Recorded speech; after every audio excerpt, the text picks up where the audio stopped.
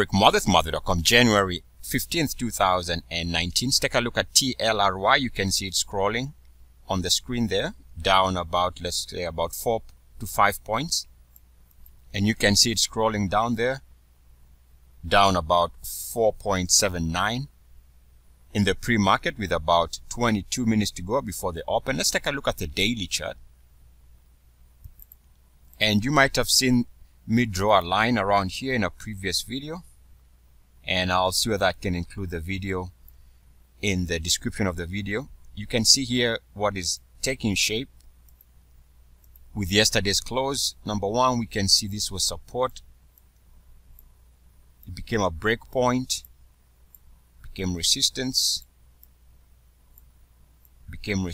here, close here to resistance.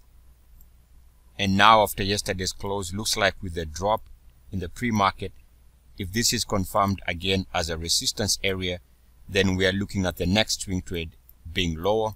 Keep in mind this blue line happens to be around the 61.8 daily RSI level. So a good example of what happens when you have a single line that can help explain why a stock is doing what it's doing. Eric Muathe, Muathe.com. As always, good luck, peace, and blessings. E-A-C.